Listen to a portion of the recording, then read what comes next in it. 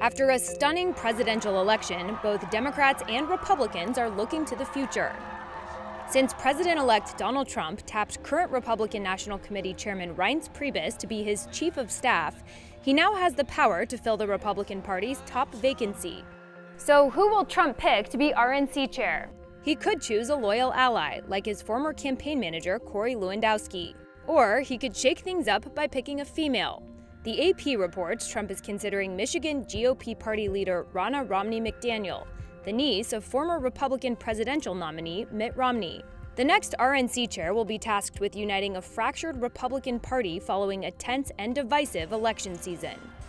They'll also be looking for ways to harness the power of Trump's success and translate it into fundraising dollars for the midterms.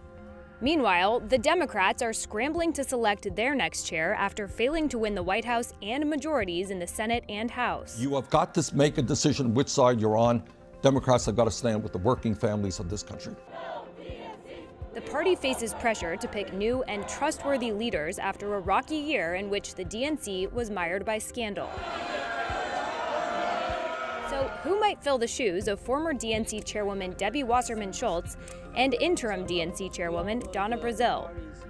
Minnesota Representative Keith Ellison, the first Muslim elected to Congress, has emerged as a favorite of prominent progressives. You've got to have a vision to strengthen the grassroots, at the party unit, at the county level, at the precinct level. Ellison has the backing of Senators Bernie Sanders and Elizabeth Warren, as well as members of the Democratic establishment, like Senator Chuck Schumer. But some in the party believe the chair should not be a member of Congress or have another job while serving. Other possible contenders for the position include former presidential candidate Martin O'Malley, outgoing Labor Secretary Tom Perez, Army veteran Jason Kander, and former DNC chair Howard Dean.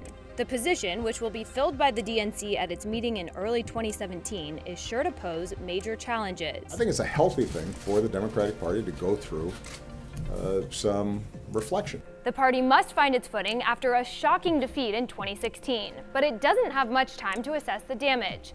Democrats will be defending 25 seats in the Senate and more than 190 seats in the House in the 2018 midterms.